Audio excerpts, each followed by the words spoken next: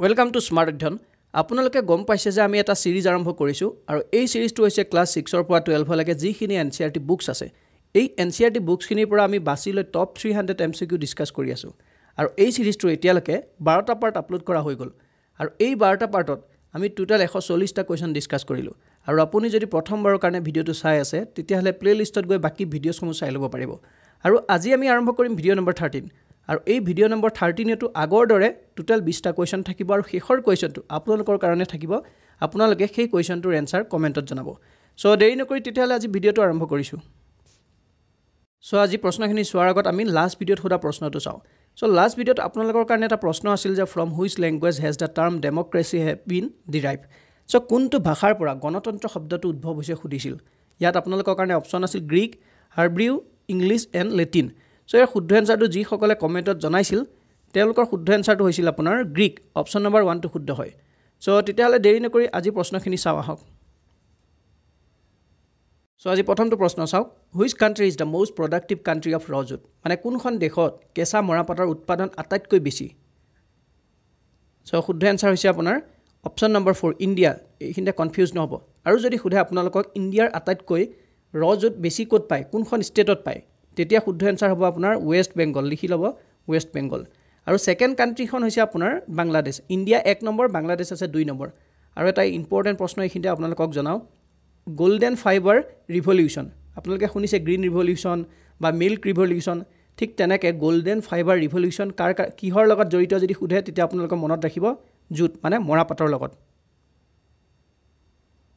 Question number 242 Who has termed constitution a sacred document মানে সংবিধানক কোনে পবিত্ৰ নথি বুলি অভিহিত কৰিছিল কোনে কৈছিল বাৰু তেওঁ এই কথাষাৰ সো মনত ৰাখিব তেওঁৰ নাম হৈছে doctor BR. Ambedkar option number 1 আৰু বি.আৰ. আম্বেদকাৰৰ ওপৰত বহুতখিনি কোৱেশ্চন হৈ যায় আপোনালোকৰ আৰু এটা কথা সুধিব পাৰে যে ড্ৰাফটিং কমিটিৰ চেয়াৰপাৰসন কোন আছিল তেতিয়াও হ'ব আপোনাৰ বি.আৰ.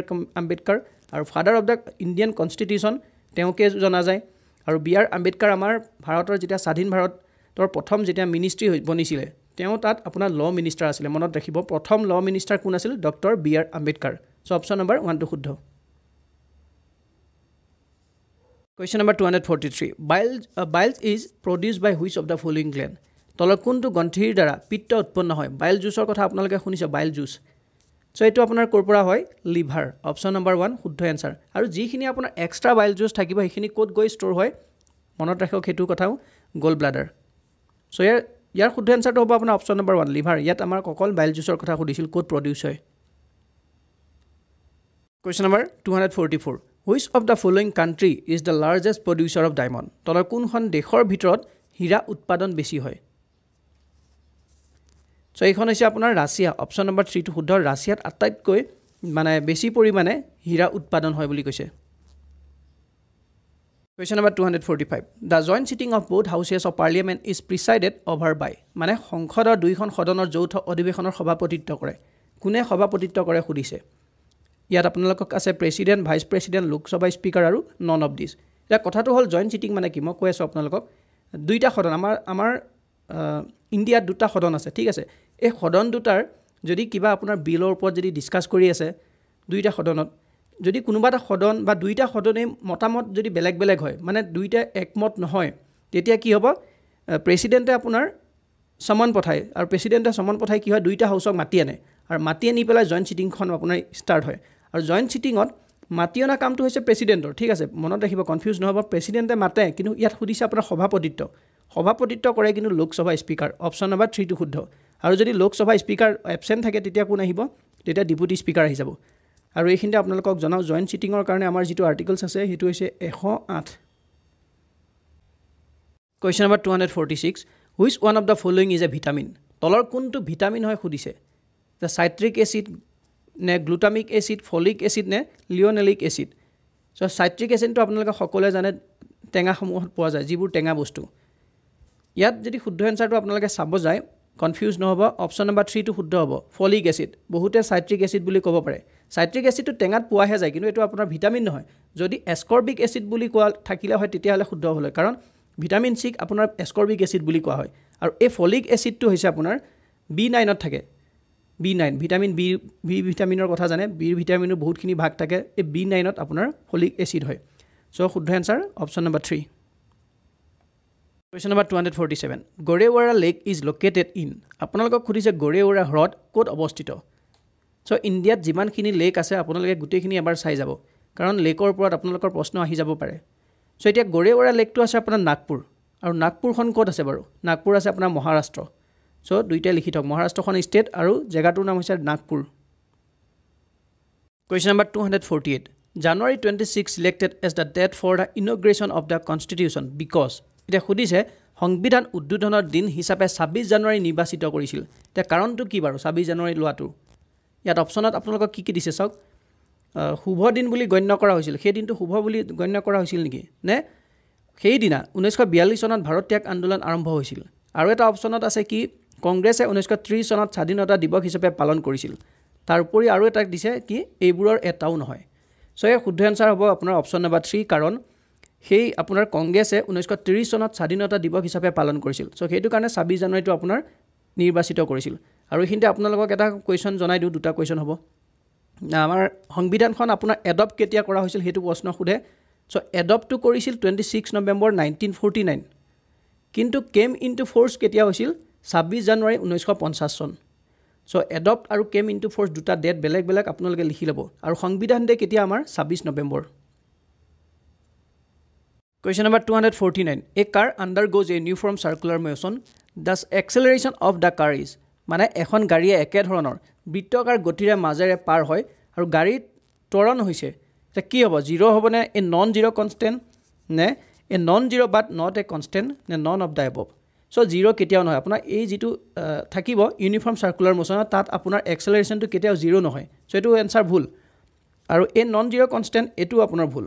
সো ইয়াত আপোনাৰ এ non zero' but not a constant এইটো শুদ্ধ হ'ব। 0টো নহয় আমি গম পাই গ'লোঁ। সো এ নট জিৰ' এইটো আমি শুদ্ধ হ'ব। আৰু নট এ কনষ্টেণ্ট যদি আপোনাৰ ইউনিফৰ্ম চাৰ্কুলাৰ মোশ্যনত এনেকৈ গৈ থাকে তেতিয়া অলপ হ'লেও আপোনাৰ যেতিয়া এনেকৈ হ'লেও ঘূৰিব তেতিয়া ইয়াৰ যিটো এক্সেলাৰেশ্যন অকণমান হ'লেও চেঞ্জ হ'বই। সো কনষ্টেণ্টটো হ'ব নোৱাৰে। সো এইটো কাৰণে এ non zero' but not a constant option number 3টো শুদ্ধ হ'ব। Question number 250. What is the name of the southernmost hill range in India? ভাৰতৰ দক্ষিণতম পাহাৰৰ পৰ্বতমালাৰ নাম কি? সো মই ইয়াৰ আগৰ ভিডিঅ'ত আপোনালোকক মেপত দেখাই দিছিলোঁ গোটেইখিনি। সো আপোনালোকে যদি সেই ভিডিঅ'টো চোৱা নাই চাওক, গোটেইকেইটা পাৰ্টত চালে আপোনালোকে গম পাব। সো ইয়াৰ শুদ্ধ এনসাৰ হৈছে আপোনাৰ কাৰ্ডামম হিলছ অপশ্যন নম্বৰ 2টো শুদ্ধ হয়। Question number 251. Who was the first minister of finance in independent India? স্বাধীন ভাৰতৰ প্ৰথমজন বিত্তমন্ত্ৰী কোন আছিল বাৰু? আমাৰ ভাৰত যেতিয়া স্বাধীন হৈছিল যেতিয়া প্ৰথমবাৰৰ কাৰণে আপোনাৰ মিনিষ্ট্ৰী বনিছিল সো তাত ফাইনেন্স মিনিষ্টাৰ কোন আছিল বিত্তমন্ত্ৰী। সো তেওঁৰ নাম হৈছে আৰ.কে. ষণ্মুখম চেত্ৰী অপশ্যন নম্বৰ 1টো শুদ্ধ হয়। আৰু এতিয়া বৰ্তমানৰ আমাৰ ফাইনেন্স মিনিষ্টাৰ কোন Nirmala Sitharaman. Question number 252. The ordinary and maximum tolerance limit of sound by human being is মানুহৰ শব্দৰ সাধাৰণ আৰু সৰ্বোচ্চ সহনশীলতাৰ সীমা হ'ল মানে আপোনাৰ কাণখনে কিমান জোৰছে চিঞৰালৈকে শুনি থাকিব পাৰিব মানে সহ্য কৰি থাকিব পাৰিব লাউডনেছ বা সাউণ্ডৰ যিমান জোৰছে আপোনাৰ বাজিব। সো এইটো হৈছে আপোনাৰ option number 2 60 dB two 80 dB। আৰু dB মানে কি হৈছে আপোনাৰ ডেচিবেল। আৰু ডেচিবেলটো কি হয় বাৰু ডেচিবেলটো ইউনিট কাৰ হয় এইটো হৈছে লাউডনেছৰ আপোনাৰ ইউনিট লাউডনেছ। ঠিক আছে লাউডনেছৰ ইউনিট হৈছে আপোনাৰ ডেচিবেল। সো তাৰ পিছত যদি আপোনালোকে হয়তো কাণখন ফাটি যাব পাৰে এটা সহ্য থাকে সীমা থাকে। সো এইটো 60 পৰা 80 লৈকে থাকে। Question number 253. Which of the following factor is responsible for low rainfall in the eastern slopes of the western Ghat? মানে পশ্চিম ঘাটৰ পূব ঢালত কম বৰষুণৰ বাবে তলৰ কোনটো কাৰক দায়ী? ইয়াৰ ৰিজনটো কি হয় বাৰু? ইয়াত অপশ্যনত আছে আপোনালোকৰ কাৰণে the straight west coast, there লিৱাৰ্ড location, the lake of winter depression, the height of the ঘাট। সো ইয়াত আপোনালোকৰ ৱেষ্টাৰ্ণ ঘাটৰ কথা কৈছে। ইয়াত মানে কোনটো হ'ব এইখিনি এইফালে কথা কৈছে এইটো চাইডে। আমাৰ এইখন যদি ইণ্ডিয়া হয় তলফালে মই দেখাইছোঁ এইটো চাইডৰ কথা কৈছে। সো ইয়াৰ শুদ্ধ এনসাৰ হৈছে আপোনাৰ এই যিখিনি লোকেশ্যন এইখিনিক আপোনাৰ দেয়াৰ লিৱাৰ্ড লোকেশ্যন অপশ্যন নম্বৰ 2টো শুদ্ধ হয়। সো ইয়াৰ যিটো ৰিজন হয় মই এদিন বেলেগ এটা ভিডিঅ'ত আপোনালোকক ডিটেইলছত বুজাই দিম কি কাৰণে ল' ৰেইনফল হয়। Question number 254. Which of the following is not the function of election commission? তলৰ কোনটো নিৰ্বাচন আয়োগৰ কাম নহয় সুধিছে। সো ইয়াত আমি কি চাব লাগিব কাম নহয়। সো প্ৰথম অপশ্যনটো আমি যদি চাওঁ সমষ্টিসমূহৰ সীমা নিৰ্ধাৰণ। সো তাৰ পাছত আছে বিভিন্ন ৰাজনৈতিক দলৰ স্বীকৃতি। এইটো আপোনাৰ কিন্তু ইলেকশ্যন কমিশ্যনৰে ফাংচন হয়। এইটো এটা function of election commission. The election of the president হয় ৰাষ্ট্ৰপতি নিৰ্বাচন ইলেকশ্যন কমিশ্যনেই কৰে এইটো হয়।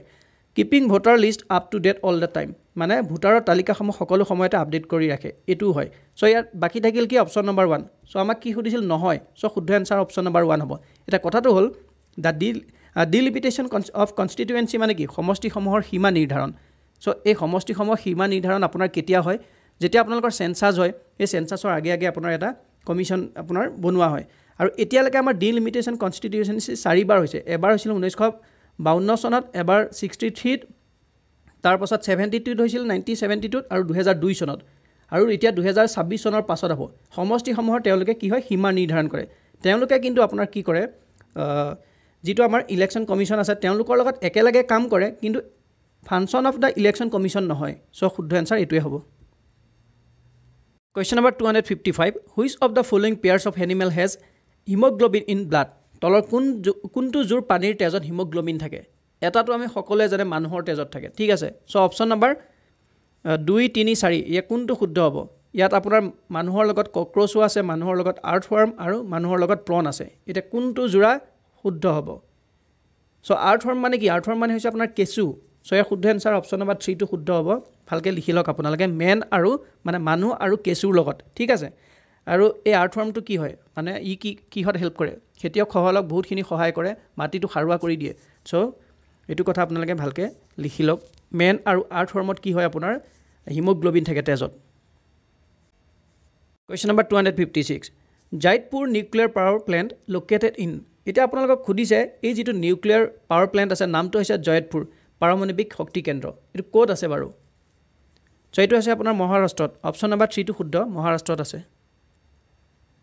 Question number 257 Which of the following constitutional remedies is also called postmortem ইয়াত আপোনালোকে এটা ওয়াৰ্ড দেখিছে constitutional remedies বুলি কলে আমি এটাই আৰ্টিকল মনত আহে 32 আৰু এই আৰ্টিকলটোক আপোনাৰ কি বুলি কৈছিল B R আম্বেদকাৰে heart and soul of the constitution কাৰণ আপোনাৰ ফান্ডামেন্টাল ৰাইটছখিনি যদি কোনোবাই উলংঘন কৰে তেতিয়া আপুনি এই আৰ্টিকলছটোৰ সহায় লৈ পেলাই আপুনি ন্যায় পাব পাৰিব এটা প্ৰশ্নটো দিছে তলক কোনটো সাংবিধানিক প্ৰতিকাৰক মৰণোত্তৰ পৰীক্ষা বুলিও কোৱা হয় মানে একদম খতম আৰু যেটো আমি বুজি পাম মৰণোত্তৰ পৰীক্ষা সো অপচন নম্বৰ 4 টো শুদ্ধ হ'ব চেৰিচিয়ৰেৰি অপচন নম্বৰ 4 এটা কথাটো হ'ল এই মিনিংটো কি চেৰিচিয়ৰেৰি মানে সো আপোনাৰ লোৱাৰ কোৰ্ট এখনৰ যদি কিবা এটা সাজা বা শাস্তি শুনাই কিবা এটা কাৰণত বা কোনোবা এটা কেছত যদি সেই কেছটোত আপোনাৰ ওপৰৰ কোৰ্ট ইনভলভ হৈ যায় আৰু ওপৰৰ কোৰ্টৰ এটা বেলেগ সাজা আহি গ'ল হয় নহয় বেলেগ এটা যদি সাজা দি দিয়ে বা লোৱাৰ কোৰ্টৰ যেটো শাস্তি থাকিব সেইটো অপজিটত যায় তেতিয়া কি হৈ গ'ল লোৱাৰ কোৰ্টৰ যেটো সাজা থাকিলে এটো ভ্যালু নাইকিয়া হৈ গ'ল সো মিনিংটো তেনেকুৱা টাইপৰ হয় মানে লোৱাৰ কোৰ্টৰ যিখিনি শাস্তি বা হেৰি মানে কেছটোৰ ওপৰত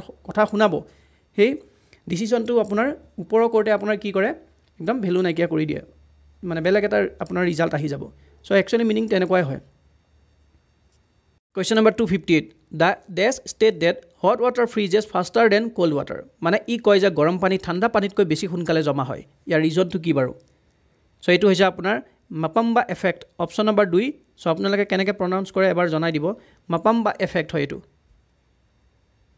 Question number 259 The resolution for removal of vice president of India should be moved in মানে ভাৰতৰ উপৰাষ্ট্ৰপতিক অপসাৰণৰ বাবে প্ৰস্তাৱটো এই ক্ষেত্ৰত উত্থাপন কৰা উচিত এটা কোৰ পৰা আৰম্ভ হ'ব মানে লোকসভাৰ পৰা আমি আৰম্ভ কৰিম নে ৰাজ্যসভাৰ পৰা নে আইডাৰ অফ দা হাউস মানে লোকসভা ৰাজ্যসভা দুইটাৰ কথা কৈছে নে এটাও পৰাও নহয় সো ইয়াত আপোনালোকে মন কৰিছে ভাইস প্ৰেসিডেন্টটো আমি কি বুলি জানো তেওঁ এক্স অফিচাৰ চেয়াৰম্যান বুলি জানো কোৰ ৰাজ্যসভাৰ হয় নহয় তেওঁ ইমান বেছি কাম নাথাকে সো এইটো কাৰণে তেওঁ ৰাজ্যসভাৰ এক্স অফিচাৰ চেয়াৰম্যান সো ইয়াৰ শুদ্ধ এনসাৰটো আপোনাৰ অপচন নম্বৰ 2 ৰাজ্যসভাৰ পৰা আৰম্ভ হ'ব তেওঁক যদি আমি অতৰাব বিচাৰো কিন্তু প্ৰেসিডেন্ট এজনক যদি আমি অতৰাব বিচাৰো তেতিয়া হলে আইডাৰ অফ দা হাউস হ'ব কিন্তু ইয়াত আমাক ভাইস প্ৰেসিডেন্ট খুদিছে অপচন নম্বৰ 2 টো শুদ্ধ Question number 260 এতিয়া এই প্ৰশ্নটো আপোনালোকৰ সকলোৰ কাৰণে এটা সকলোৱে কমেন্টত জনাওক যে Hyderabad সিচুৱেটেড on the bank of which river কোনখন নদীৰ পাৰত অৱস্থিত হায়দৰাবাদ আপোনালোকৰ কাৰণে আছে কৃষ্ণা মুছি লুনি নে তুংগাভদ্ৰা ইয়াৰ শুদ্ধ এনসাৰটো মই নেক্সট ভিডিঅত জনাই দিম সো আজি প্ৰশ্নখিনি ইমানে আছিল যদি ভাল লাগিছে তেতিয়ালে এটা লাইক আৰু কমেন্ট কৰিব নাপাহৰিব